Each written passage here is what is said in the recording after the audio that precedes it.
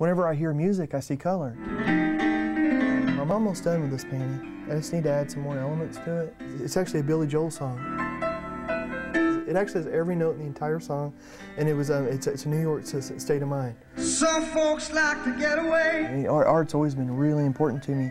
I paint a lot. I paint maybe 12 to 16 hours a day, every day. I have a flight to Miami Beach or to Hollywood. I have epilepsy, and it's really rare to lose your sight through that, but it was some complications due to epilepsy.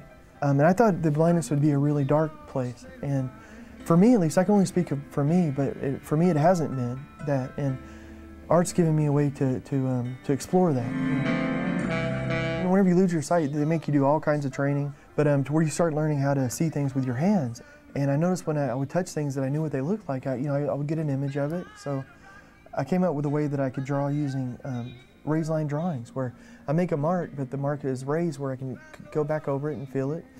And then I thought, it's time to add some color to this, and that's when I started painting. I'm in New York state of mind. It's just a system of just going really slowly and learning one little step at a time, and adding colors really slowly.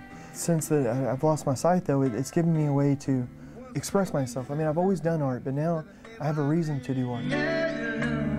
It's really changed my life, because when I first started painting, I was epileptic and I was blind, and it seemed like the world was over, that I couldn't really do anything.